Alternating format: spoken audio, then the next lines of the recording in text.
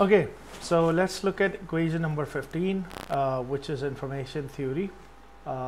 This equation was formulated by Claude Shannon in 1949. Very important equation in the discipline of computer science / electrical engineering. We use that a lot. Based on this equation, we have developed compression algorithms, multimedia compression techniques, including image processing, digital image processing, video compressions, and all of that. So let me briefly explain what that equation means. What that equation means, H of x is actually stands for how much information is there. Information entropy, how much information there.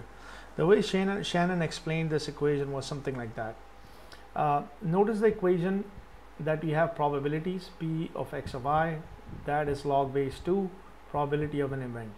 Basically what this equation in an intuitive way is saying, let's say if I tell you that it's going to be sunny tomorrow, did you gain anything? You haven't gained any type of information. There's nothing. Everyone knows that there's going to be it's going to be a sunny day tomorrow. But if I tell you that it's going to rain heavily tomorrow, or it's going to start hailing tomorrow in Karachi, then now that's the probability of this event is very low.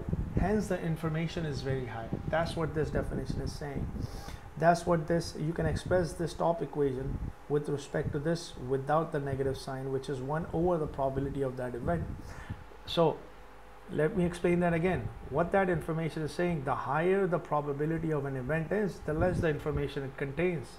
The lesser the probability of that event is, the higher the information is going to be there in that event. Let me explain what this formula or this definition is also expressing. Let's first of all, let's take this slide. Let's count how many letters, alphabets are there. Hypothetically speaking, let's say this sentence contains 15 letters, hypothetically speaking. And let's take another letter, alphabet. Let's take E. E has occurred in this particular sentence hypothetically 5 times.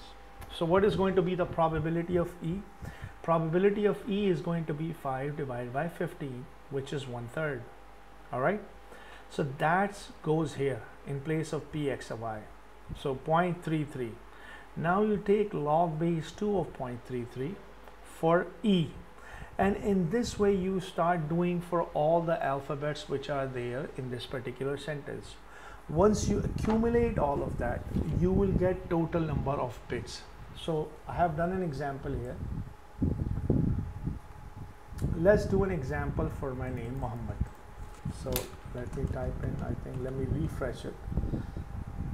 So if I were to calculate this, what it's saying is this, that in order for you to represent 2.41, in order for you to represent Muhammad, you only need 2.41 bits of information. Now let me explain that further. So let's say I have an alphabet, number of alphabets in my name is number 8.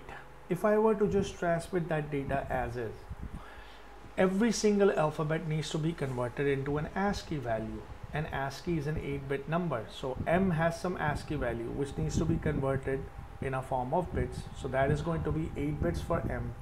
For U, there's going to be 8 bits. For H is going to be 8 bits. In this way, you will have 64 bits I need to send without compressing it to one end, so other party can understand that I have sent Muhammad. Now what Shannon Entropy is telling me, that you know what, you can represent this Muhammad. You don't need to have 64 bits. You can just use 2.41 bits to send that data from one end to another end without compromising the integrity of that particular message.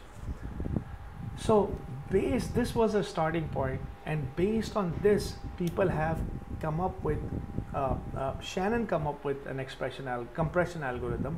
Huffman has a very unique compression algorithm which became the basis of WinRAR and WinZip and things that we know.